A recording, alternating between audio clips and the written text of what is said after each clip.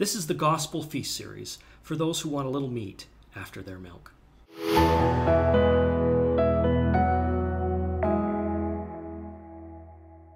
We've been discussing the book of Daniel, called the most important book in the Bible in terms of proving the divinity of Jesus Christ. And I'm here with author and scholar Reed Simonson. And in this episode, I was hoping we could explore Daniel's famous dream of the four beasts. Let's do. It's really an important dream. But I think before we do that, I think what's really important to understand, and it's a scripture that's dear to the heart of every Latter-day Saint, is Amos 3:7. I've used that many times in meetings and discussions. It goes like this, as you know. Surely the Lord God will do nothing but he revealeth his secret unto his servants the prophets. I think if we were to use less King James English, we could say very clearly that what this says is that know this truth. The Lord never does anything without first telling his prophets that he is going to do it. You know, that is actually wonderfully reassuring. There's so much of the world that is shrouded in confusion and mystery, and I think some of that's even been in secular religions, has fallen into their understanding of God, is that they don't understand what he's doing and why he's doing it. Oh, I agree. And in fact, it really should bring us peace, because it says literally that God will not surprise his children with wonders or miracles or judgments or anything, or even his second coming before he has told his prophet. Now here's the catch. If you don't have a prophet, where are you going to know this? Yes. And hence the need for continuing revelation and continuing representation from heaven in the form of a living prophet. Yes, God says he will not do anything without telling it first to his prophet. And we've got some events coming. Means that there better be a prophet somewhere, or God is a liar. And I doubt the latter is the case, so we've got to go with the former. There must be a living prophet on the earth. There must be a living prophet on the earth. And then there's one other thing I think is useful before we jump into the dreams to understand. There is an amazing correlation in the scriptures between this idea of foretelling his mysteries, his knowledge, what he's going to do to his prophet, and the idea of being beloved. We know a few apostles and prophets that have been called beloved, but you're saying this is almost like a distinction or a title? It's absolutely so consistent that you can't ignore it. For example, one of the most famous books of Revelation, the one that's actually called the Book of Revelation of Jesus Christ. People usually forget that's the second part. They call it the Book of Revelation. Leave off the important part. Or they call it John's Revelation, and that's true. But the book is actually the revelation of Jesus Christ as given to John. But it's given to John the Beloved. Isn't that interesting? No, that's very interesting. Now, Daniel is called much loved or beloved in his book. And he's another one that is given revelation, knowledge. In fact, people argue that Daniel's book is really the Old Testament's revelation, and the book of Revelation is really the New Testament Daniel. They're both books of revelation given to beloved prophets. No, that is fascinating. There's another one. In the Book of Mormon, Nephi, who is given a great vision, is called much loved or beloved too. So with that, with these three different prophets being called beloved or much loved, are you saying that there is a correlation then to what privileges or how they are treated by the Lord? I am. I guess what I'm saying is, if you understand the symbolism that the Lord wants to have an intimate experience with us. The church has been called the bride of Christ, and we're called the children of God and the family of God. There's this idea in the symbolism that God wants to have you be as close to him as a spouse and a beloved spouse, and even as a dear friend, if you want to go with the friends. What I really love, there's a beautiful passage in the Doctrine and Covenants too, that after the saints in these latter days had been actively helping the Lord with his needs, there's some early threats sort of at the beginning where he's kind of trying to get their attention. There's some things I need you to do. There's some things I need you to take seriously. And as they started doing that, his tone softens a little because he saw they were actually doing what he said. And, we know that the poor Lord during his mortal ministry didn't get a lot of people doing what he said, Yes. So listen to this thing that he said to Joseph Smith in regards to the church. It's in Doctrine and Covenants 93, and it starts at verse 45, and I'll truncate it a little, but you can look it up if you want to. Yes. He says, "Verily I say unto my servant Joseph Smith Jr., and then he lists other saints of that time. I will call you friends, for you are my friends, and ye shall have an inheritance with me. That is quite the honor to be called a friend of God. It's wonderful. And then, of course, we can't leave it there. We have to also note that it was through Jesus Christ that the Father revealed his secrets, his will, and his mystery. And of course, you know his favorite title for Jesus. This is my beloved Son. There's a connection between being much loved and being given the information, the secrets, the knowledge, the revelation, and the future events from heaven. And then also on a personal level, how many times have saints and good people had the Holy Ghost whisper to them events and warnings and things that they should know? That should give them comfort, because Yes. the Lord gives those things to the people that he loves. It doesn't mean you're perfect. We all have our issues. You don't have to be necessarily as put together as Daniel is. But if you in your life have had the Holy Ghost whisper to you, speak to you, give you revelation, teach you things, it's a mark of God's friendship and kindness and love for you, and his desire to be intimate and to commune with you on a level more than just, I am God and you are servant, and bow down. It's a beautiful thing. It is beautiful. So let's get into it, huh? Yes. Nebuchadnezzar had been dead about 10 years. And we're not certain if the person on the throne at this time was actually Nebuchadnezzar's son or grandson. It is a little confusing in the records. But what I find rather interesting is that his name was Belshazzar. And you'll remember that Daniel's Babylonian name was... It was very similar. It was Belteshazzar. Belteshazzar. So there's a t sound in there. And we know from the records that Nebuchadnezzar was very interested in having Daniel be his heir. He would have given Daniel the kingdom if Daniel wanted it. And he actually tried several times. And Daniel said, no, I don't want to be the king of Babylon. I'm a prince of Judah, and my job is with my people. And Nebuchadnezzar loved him. And particularly after Nebuchadnezzar's conversion and his forgiveness and his redemption, because you remember that he wrote a scripture. He wrote his conversion in the Bible. It's in there. You can read it. He died full in the faith. Now his heir and his queens, I don't think really knew what to do with this. You'd hope that now that he had lost his narcissism, they would have discovered the change and been more interested, but they apparently were not. But I find it fascinating that Nebuchadnezzar's heir at this time is named Belshazzar, and I just suspect, but it's just my opinion, that this boy may have been named after Daniel's Babylonian name.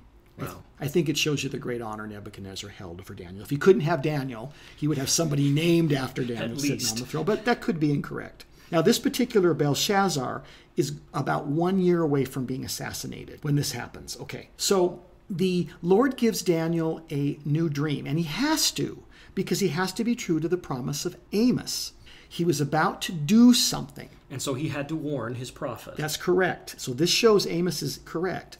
So one night, Daniel has this dream. And in this dream, he sees beasts coming out of the ocean. First one is a lion with wings. And it's quite a beast. But after a while, the lion's wings are clipped. And the lion is made to stand up as a man. And a human heart is given to it. And then that one passes away.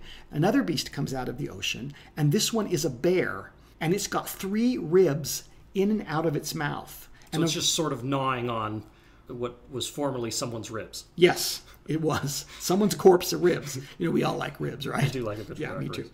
So he's gnawing on these ribs. And a voice says, devour much flesh. Ooh. And he has a period of time where he devours, and then he also passes away. Then another beast comes out of the ocean. And this one is a 4-headed leopard. It ends up having a period of time. It passes away. And then Daniel is most frightened by the last beast he sees. It's kind of a dragon dinosaur thing. And it's like got these iron teeth and these 10 horrible horns. And it just tramples and destroys everything. And it's really quite ferocious. It ends up having a period of time. And then it too passes away. Well, Daniel wakes up from this dream and he is deeply disturbed. Well, I would be too, as many people have read the Bible, and this is why I think a lot of people struggle with it. They read and struggle often through some of these passages, and they try to envision and try to make sense of these things. And, well, as we were talking about in a previous episode, the need to think in Eastern terms. And we get so caught up on how many horns did it have and what was the color of the ribs it was gnawing on, when that really isn't the point. And that's what I'm hoping you're about to tell me. Well, I appreciate you thinking Easternly. I'm trying. You are. In the case of the horns, and we'll get to that, number 10 is important. But the fact that you are striving to feel the symbols and let them function on you emotionally really is more important in some respects. Although in this particular case, some of the numbers do have meaning. Let's find out how Daniel found this out. Oh, okay, yes, because that's in there too. He was disturbed by the dream, and then he does what any good servant of the Lord should do, is he... Well, Joseph Smith made a statement. He said that whenever the Lord gives a dream or any kind of vision or parable that deals with symbolism, he holds himself accountable for answering the symbol's meaning.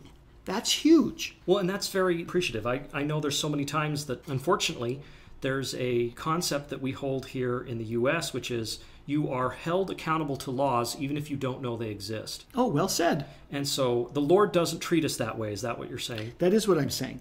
And that he is willing and able to explain himself, but you have to ask him. And that's the catch.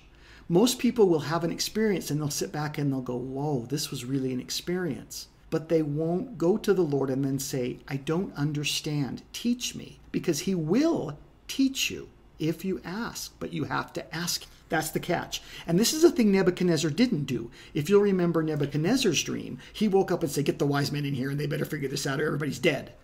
That's right. And Daniel instead did it the proper way. He went to the Lord and said, this dream came from you. What does it mean?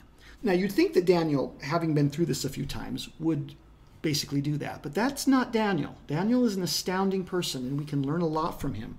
Instead of just going right to the Lord and saying, okay, you gave me a crazy dream, and you've promised to explain your crazy dream, so here, hurry up. So I demand an answer. Yeah, no. He did not do that.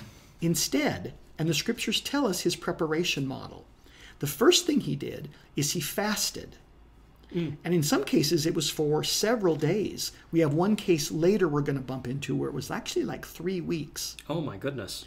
Now, in ancient times, too, they didn't always, when they fasted, have no water. A lot of you can't really go 3 weeks without having water. No, and I know that kind of in our current system, we say, no food, no water, 24 hours. Okay, fine. But a lot of the ancients, when they would fast for a period of time, they would have some water but wouldn't eat anything. Anyway, he fasted and then he prayed. And in his prayer, it's very interesting when you study his prayer. We have, again, an example.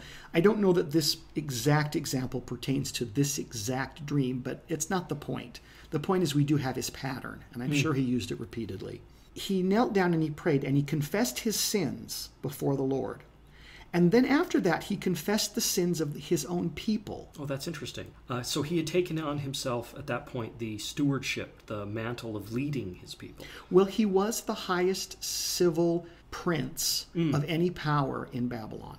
He was not the heir to the throne, although by the time Nebuchadnezzar got done killing all the heirs to the throne, Daniel might have been the heir to the throne. That's not impossible. But he was definitely a royal prince.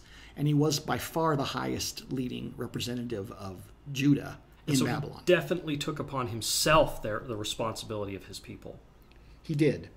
And he confessed their sins, and he explained to the Lord that he understood that the Lord was righteous, and that in the terms of history of what had happened to Judah and Israel, because Israel had been taken away prior to this time, he told the Lord that he understood that the Lord had been wronged by the people, that the Lord had tried everything he could to help Israel up until the time that he took them away. Daniel was beloved. And so the Lord and he had had many intimate discussions, or at least certainly the ones that we have recorded. And he understood the Lord's thinking and sorrow over having lost Israel to the Assyrians and now having lost Judah, Levi, and Benjamin to Babylon. He understood this was really hard on the Lord and it hurt him. And then he went on to remind him, and this is interesting because we know from other prophets that the Lord really likes it when we remind him of his promises. We would think it would be something like, oh gosh, you're sticking it in my face. You said I could borrow the car, Dad, if I washed that kind of stuff. And the Lord doesn't see it that way at all. He sees it that you know my word. Well, and then it's more of a humility of that we did listen. In this case, that Daniel did listen. He did know what was promised, and he was not in a sense of pride with the borrowing the car example, but with a sense of humility, saying, I have fulfilled what you asked because you promised you would do these things. What it shows is that he knows that the Lord is faithful. So he's saying, you've made promises to Abraham and to Isaac and Jacob and certainly Joseph of Egypt. You made promises to Moses and Aaron, and you made promises to David. I believe you'll keep them. I believe that you will keep your promises. And he loves it because it shows that you know his word and that you trust him to be a God of his word, and he listens to that. So it's an interesting thing to note.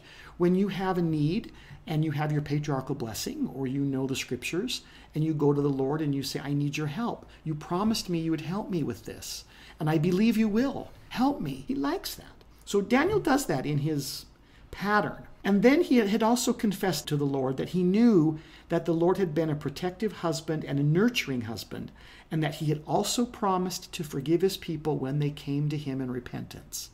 And so Daniel, in a rather vicarious way, was not only repenting of his own sins, but he was saying, I'm repenting as the chief leader on behalf of the people too, as far as I can. And God heard it. And so sure enough, he answered the questions and the symbolism to this dream.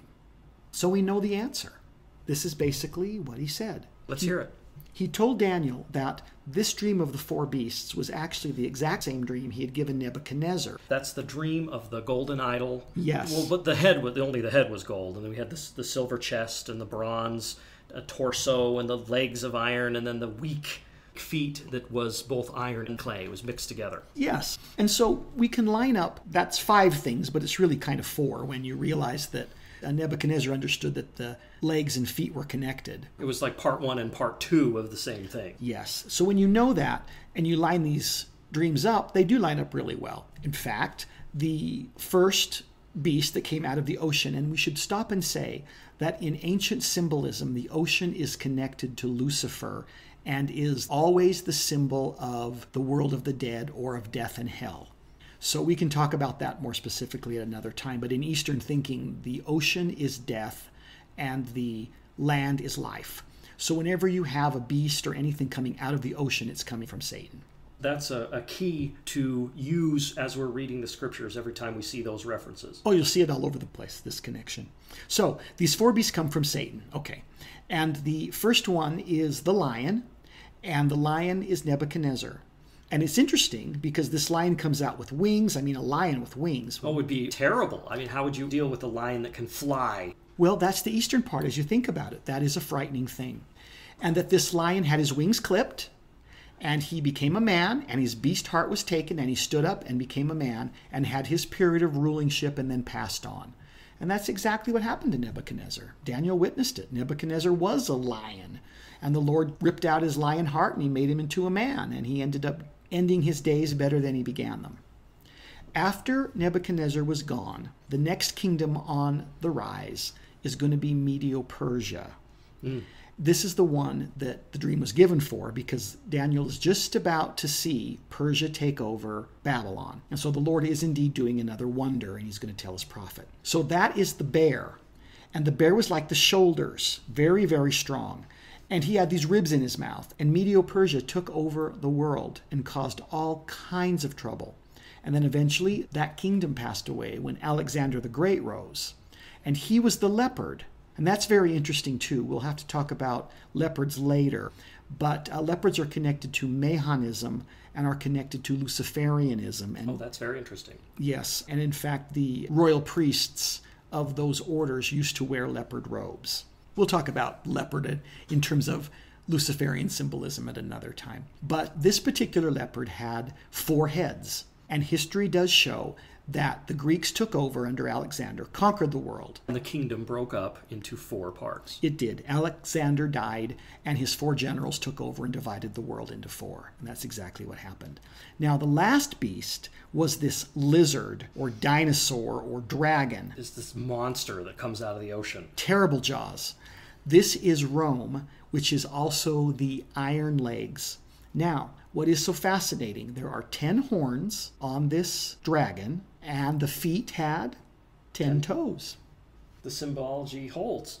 It works. And when Rome fell, Rome did fall into basically 10 parts. And historians debate those 10 parts. Some of them actually see them as the 10 tribes of Japheth and those that were in the area. And there really were 10. Or they see it also as the 10 districts. It doesn't really matter. But that this terrible beast did a lot of damage and then sort of fell into a second incarnation. And it would be that incarnation that the great stone cut without hands would strike. And indeed, the church was restored when Rome in its broken state still ruled. So we have dreams seen by Nebuchadnezzar, and the interpretation is gotten by a man of humility who besought the Lord for it. And then again, we have the different dream, but with the same interpretation.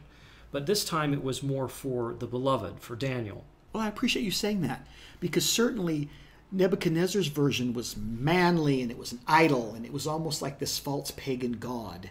And yet from God's perspective, all of these were beasts. That just like an animal could be under his control. He can tame them, he can put them away. So God has rule over these nations from the view of Daniel's dream. Is that what you're saying? It is, and I appreciate you saying that because I would have forgotten to mention it. But yes, it was God's plan for Israel to rule as an example to all the world. That was his plan under Solomon and David. But with the bad example they set. Correct. So he wanted to save his name because Israel was becoming a joke in the nations, and therefore their God was becoming a joke to the nations. So he had to do something.